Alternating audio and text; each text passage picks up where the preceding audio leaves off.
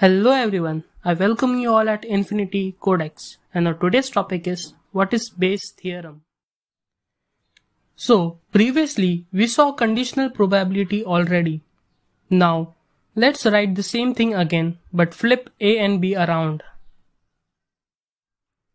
So now we have these two different components, and you notice that the portion 1 and portion 2 are gonna be equal.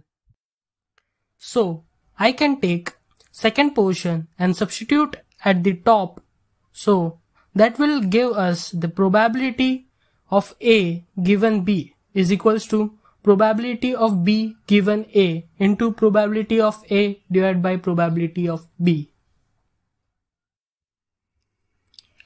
Now every component that you see here has a specific name. A is said as hypothesis, where B is said as evidence. The probability of A given B is called as a posterior, and probability of B given A is called as likelihood. The probability of A is called as prior and probability of B is called as marginal. So this is our Bayes theorem. Now let us see example of this.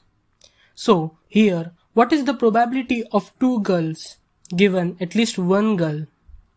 Here we have to count the probability of two girls given one girl is equals to probability of one girl given two girl into probability of two girls divided by probability of one girl.